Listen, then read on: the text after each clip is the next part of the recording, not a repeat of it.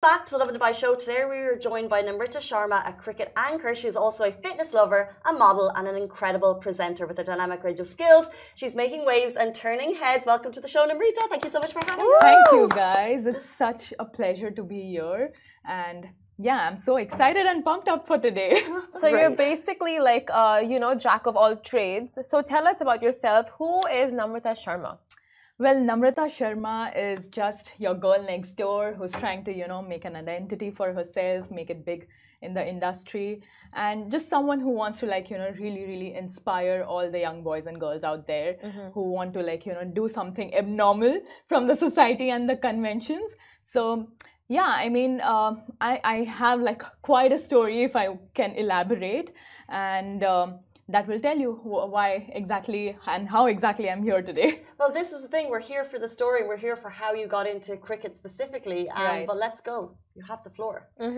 So I must say how I was, one of the most introvert and shy and underconfident, ugly, fat-looking kid in my school. And I would always feel like, I never fit in and I don't have many friends and I don't know, what am I going to do and this and that. But I always knew that I want to have unique choices. I want to do something different. I want to do something unconventional in life. I knew I had this really deep creativity part in me, which I wanted to definitely explore as a career and, be doing that for all my life. And that's what happened. Like whenever, kids choose left, I choose right. Kids choose black, I would choose white. So that's how it was always has been, and that's what made me realize that there's something definitely not wrong about me, but it's just that I want to do something different and unique, and that's what my choices already made me do.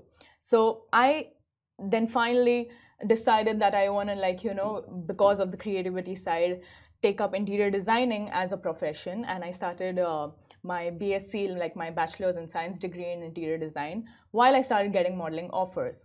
Now, it was the first ever ramp show that I was offered by my college principal itself.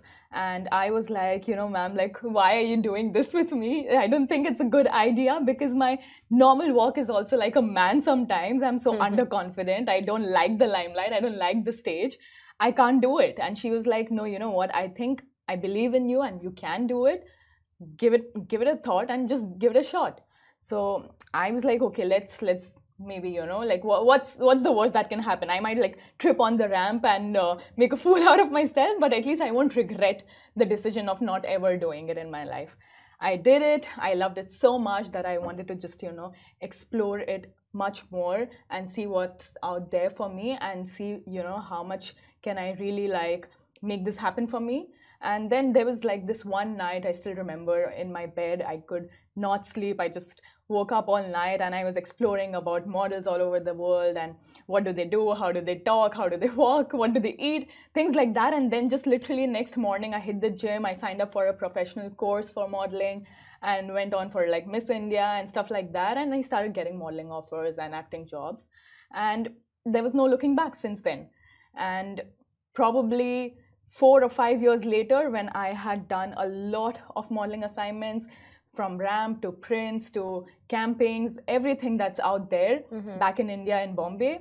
And I started realizing how all the uncle and aunties you meet on the daily basis, they all ask you just one question, that beta TV pe kab aa rahe ho? Oh, so that was my breaking. When are you gonna come on TV? And yeah, that was my breaking point. I was like something totally different. Yeah, I was like, if you want to make an identity in this career, nobody really understands what modeling is, what fashion industry is really like. Yeah, it always just made me come back to that point that if I want to make an identity for myself in this career, I have to become an actor or do something really good that's going to give me exposure on TV, right?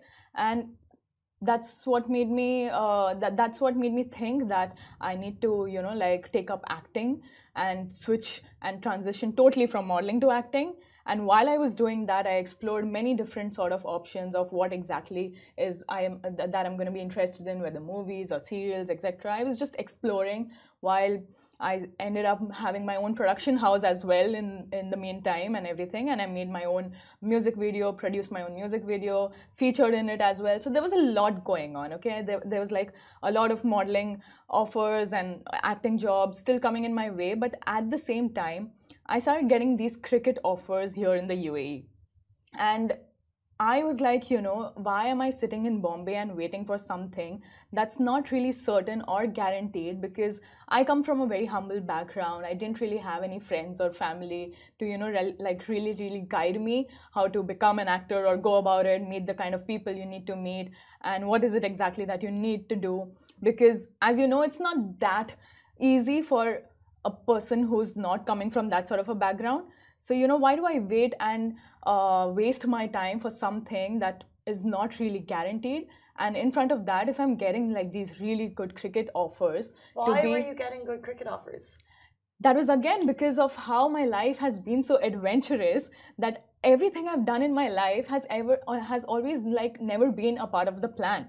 It's always come to me in the flow of it, and I would always like meet people through work, and they would like me and recommend me to other people, introduce me to other people. Oh, so basically like word of mouth. And literally. So but you never showed any knack for cricket, or did you ever show interest in sports? Well, yeah. I mean, as an Indian, you definitely love cricket. I mean, you grow up watching cricket, but I was never really like, a cricket player, or as such, like I never really thought that, I want to like become a cricket presenter one day or anything like that.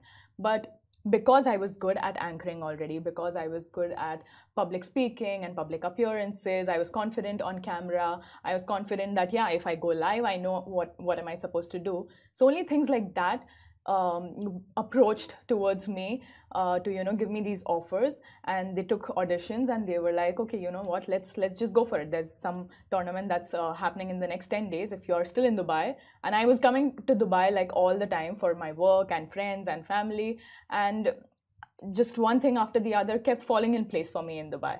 And that's the best part about this city, like it's been only over 3 months now that I moved to Dubai completely, and within just these 3 months, all these exciting things are happening for me, right? So it's just been really, really nice and grateful. Yeah, so one of these tournaments that happened fetched me another one, and then another one from that, and some big names, if I could This is what we wanted to talk about, big names. Do you have it in the UAE? Exactly. Yes. And drop the big names. Who have you met? Who have you spoken to? And any kind of amazing memory from those interviews? Of course. So I did Abu Dhabi T10, which has 6 seasons of the tournament already. And that happens in Abu Dhabi. It used to happen in Sharjah and Dubai earlier as well.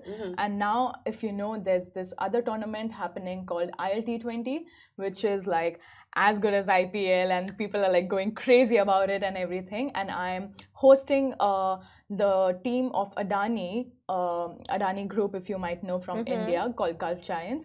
So that is also happening on the side with that. And yeah, I mean, I've met like best of the cricketers from all around the world. You could name people like Dwayne Bravo, to Pollard, to Sheldon Cottrell, to a lot of Indian cricketers like Harbhajan Singh, Yuvraj Singh, and who else? I mean, Suresh Raina. I mean, I can just go on and on, right? And all of them have become like, buddies and like close friends and everything. And it's crazy because I never thought that I would see myself amongst these people. And they're all like amazing people, like they come from humble backgrounds, and they've also like, worked hard. And being a sports person, you know how it is. Like there's so much that it takes and so much that goes behind it. And still they are like so grounded and so humble and so sweet and so entertaining and everything at the same time. What about like the local scene now, local cricketers, and who are some of the faces to definitely watch out for, and what's happening there? So the whole UAE team, they're really, really, making big waves in the cricket industry for sure. They're doing the best of the leagues that the world can cover. This ILT20 that I'm talking about is also definitely giving a lot of good exposure to UAE players, which is a really good thing for them, because back then when there were not many T20 leagues, a lot of cricketers were not getting many opportunities, right? But now, because of the new scenes, all these cricketers are getting like really good exposure and really good opportunities. So definitely from the whole UAE team, I could name people like Chirag Suri and Alishan Shafaru and Sanchit Sharma. And there's so many, like most of them are really amazing players, and I'm sure like in the years to come you'll see them doing the best of the cricket jobs. And at the same time, not just the men team, but at the same time the under 19 team, and then the under 19 women's team and the main women's team, they're also doing really amazing, I must say. I mean, I've worked with Chaya Mughal, who's the UAE women's team captain, and she has been an inspiration completely, because I must say that she has an incredible story to share. And definitely the whole women's scene also over here is picking up. The under 19 team just very recently went for World Cup, played against the best of the teams all around the world. They created an identity for themselves at that platform. So definitely it's picking up for them, and they're doing like really amazing things. That's so interesting, because before we would hear about the Olympics. I mean, not before, as in right now the UAE and like a lot of sports we're excelling at the Olympics and different fields. So would you say the cricket scene is also picking up quite a lot? Definitely, because UAE is that region all over the world which is like quite the epicenter, right? And a lot of Indian viewership, and so many players from all around the world are coming here and doing all these leagues, the best of the international names you could say, and at the same time Indian players, UAE players. So definitely there's a lot of cricket happening over here, and that's what also made me decide that I should move from Mumbai to Dubai if I want to make a career in cricket, because this is the place to be right now for cricket, for sure. There are all these amazing leagues, T20 leagues happening over here. That's going to give me, as well as the cricketers, a lot of good exposure. It's good for the city, it's good for UAE as well.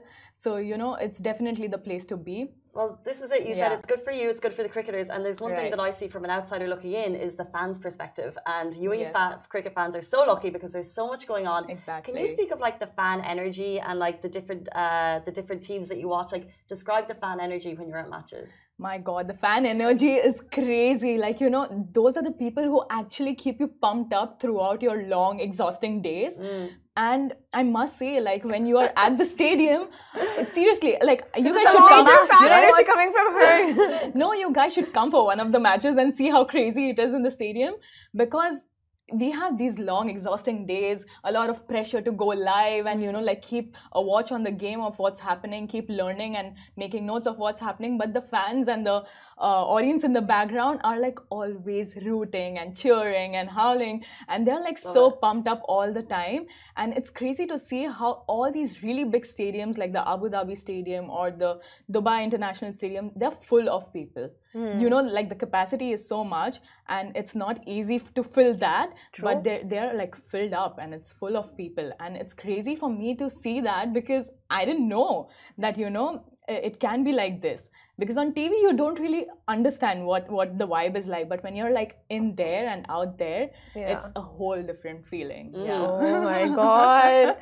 So for you, when you get into the field, how does it work? Like you just basically anchor, or you do it from the beginning to the end, or how does it work? So generally for all these tournaments, what happens is there are flash interviews in between the overs or between two innings of the match, and then there are dugout interviews wherein you go to the dugout of where the players are sitting, you go and interview them. All of this is live broadcast. And apart from that, then we do a lot of digital content like social media behind the scenes content, which is more fun and more quirky, more spontaneous, which even brings out all the fun factor from these cricketers, because you see them all serious and like in that zone when they are on field. But then it's more fun to see them doing all these really cool and funny things off the field.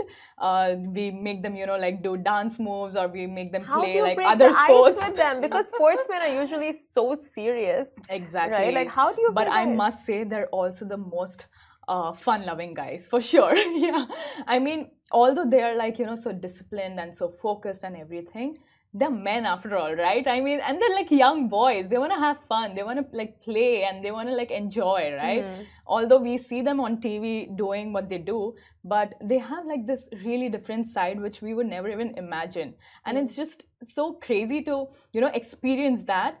And I just feel like really super pumped up and happy when I'm, you know, doing all these things with them. You know what? You literally have the dream job of any cricket fan. You are on the yeah. pitch, Yeah, for sure, like for sure. having the best time with cricketers, like dream Definitely. job that you're in right now. So looking ahead, where do you see yourself? Are you going to stay in cricket? Will you stay in the UAE, or what's the dream?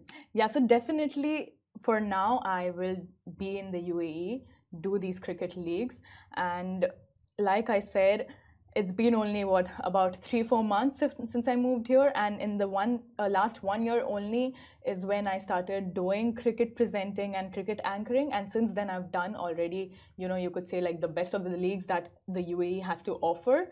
So I'm looking forward to, you know, do the best of the leagues in the world because of the experience that I'm gaining over here. Maybe IPL next, because as we all know, women's IPL is also happening very soon, and then there's men's IPL, which is obviously like the world's greatest one. So yeah, definitely. Like, I mean, right now that's what my focus would be on. And UAE in general has so much to offer, right? Like, even if cricket doesn't happen, unfortunately, in the future, there's just, I feel there's so much to do for the country to offer to me, because even before I planned to move here, for no reason, I mean, it was just so easy for me to find jobs, because there are not as many you know, Indian talents, I must say, or Desi talents for that matter, for what they're looking for. And in Bombay, that's completely a different case, and it's completely a different situation, right? Because every other person, literally, like every other person in Bombay wants to make it big in the Bollywood or modeling industry. So of course, it's like, you know, very different from that scenario and set up to here. And for sure, it's it's just a lot of opportunities, even if not cricket. But like I was saying, that my life has been completely adventurous every time, and nothing has gone as per plan, or I've never as such planned for anything, and that has always worked for me. So I'm hoping that is how it's always going to be. Yes. Getting out of your comfort zone, all of that. So let's put you out of your comfort zone now. Okay. With a quick game round. So you're quite, you know, like in with the cricketers, and you have so much cricket knowledge. So let's put that to test. My God. Please, guys, whoever, all the tournament organizers are watching me, don't judge me based on this. It is called the Cricket Lingo Challenge with Namrata Sharma. We're going to play, and we're going to name out some cricket lingo, and we're going to see if you can tell us what it is. Let's go for it. Okay, Namrata Sharma, let's have, what is a duck? What is a duck? What is a duck? Like a Donald Duck? Nope, a duck. I'm guessing that it's one of the moves that you do while playing cricket. Oh my God. I mean, she's not wrong there, right? She's not wrong. Yeah, I'm sure that's not. I think no, it's completely wrong actually. the answer is a score of 0 made by a batsman. So typically, as a result, is being bowled. So it's a score of 0. Okay, we've got more to go. Right. Next one. I'm already under pressure. What is a Yorker?